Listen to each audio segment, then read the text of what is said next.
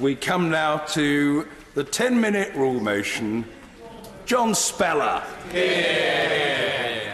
Oh, thank you, Mr. Speaker. And I beg to move that leave be given for me to bring in the Planning Agent of Change Bill to require specified planning controls in relation to developments likely to be affected by existing noise sources and for connected purposes.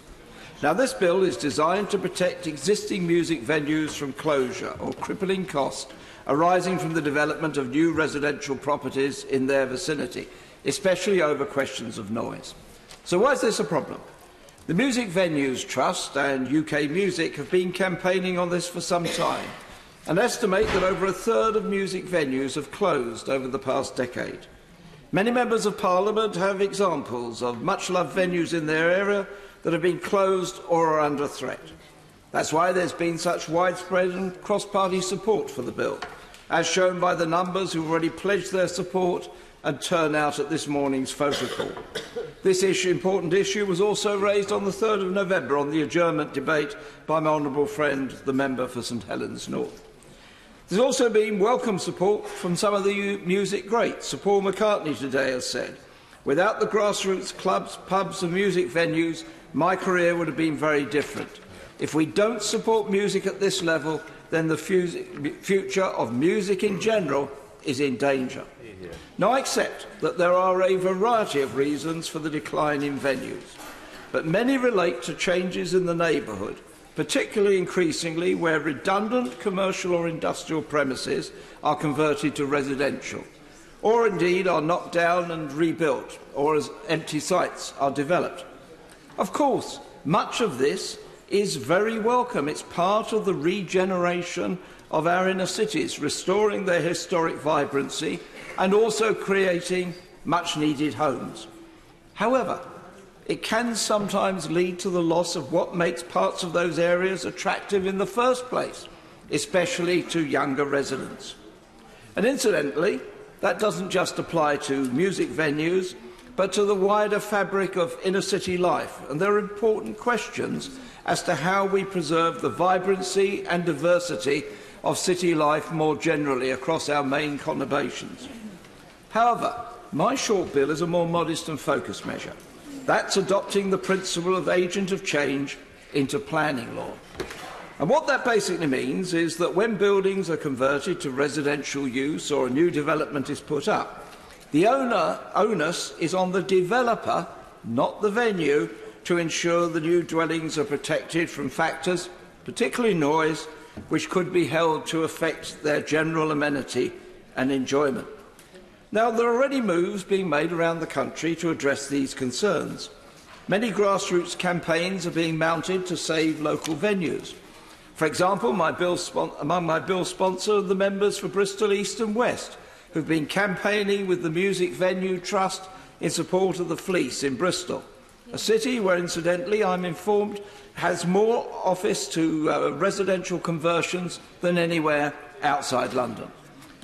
Two other sponsors, the members for Cardiff West and Central, have been supporting the Save Womanby Street campaign, along with the members for Cardiff North and South and Cardiff South and Penarth.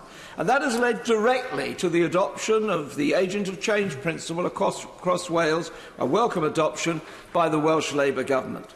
Another sponsor, the member for Somerton and Frome, is concerned to protect the rapidly growing cheese and grain, a much valued venue in Frome, to show it's not just the inner cities.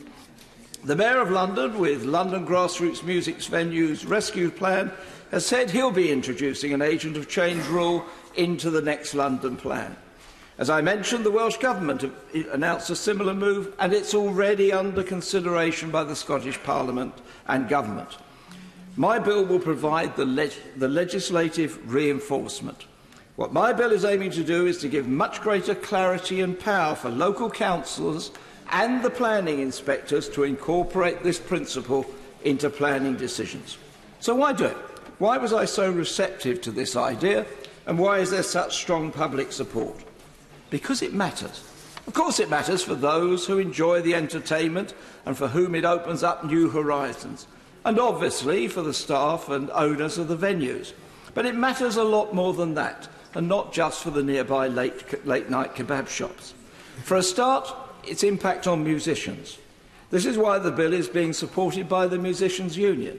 Less venues means less work, less opportunity to develop talent, or even to find out you're not going to make it in the industry. But also to move from amateur to part-time to full-time professional to national or even international stardom.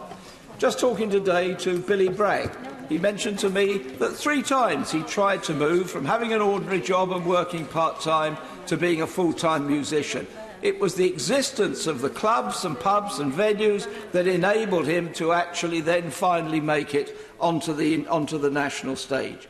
And we are in danger of taking away the ladder that has served both individual musicians and the music industry so well for so long. And what an industry! Not only are domestic sales rising again, we're second to the United States in international reach and sales. It's a huge boost to Britain's standing around the world and our soft power, not to mention millions in overseas sales last year, let alone it being a significant part of our tourism offer.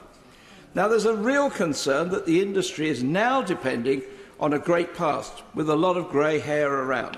Now, I declare an interest. I'm in favour of good representation of grey hair, but also I support refreshing the pipeline with new talent.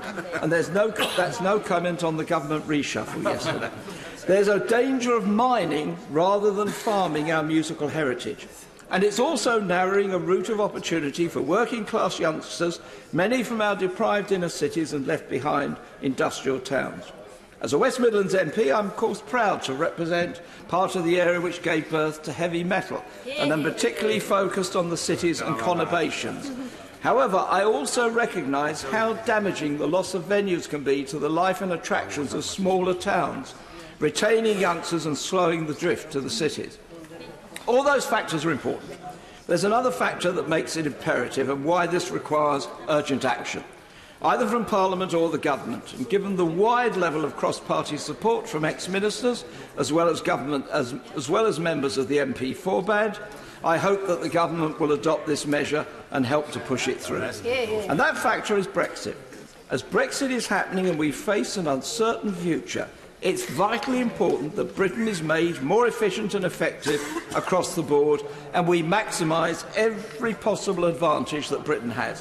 One of these is clearly our cultural and entertainment offer, not only in London, but also in our other great centres around the country, many of which are, like Birmingham and Manchester, attracting increasing foreign investment and work, although, of course, Birmingham is the best venue for Channel 4.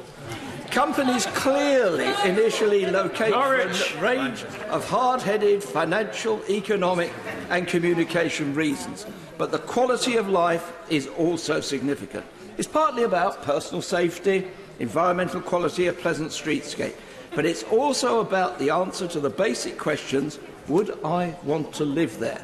And that's a question not only for companies, but also for the staff that they're seeking to attract, especially the highly mobile, technically skilled and talented international and multinational workforce, not least in our huge creative sector.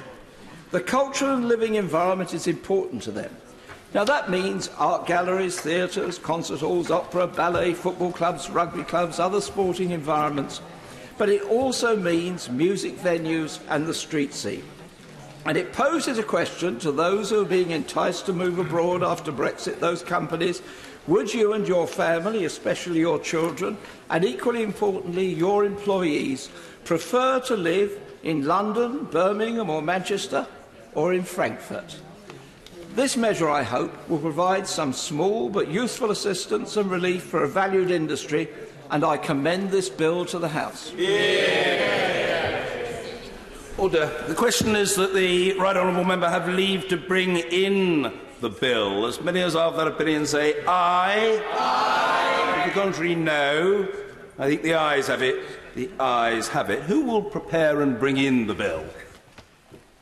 Kevin Brennan, Sir Greg Knight, Pete Wishart, Joe Stevens, Mr Edward Vasey, Kerry McCarthy, David Warburton, Conor McGinn, Mr Nigel Evans, Thangam Debedere and myself, Mr Speaker. Only one knighted amongst them. Supergroup. Mr. John Spellar.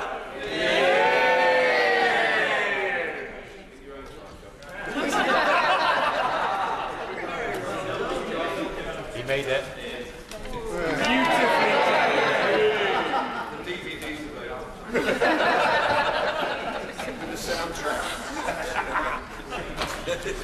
Planning Agent of Change Bill.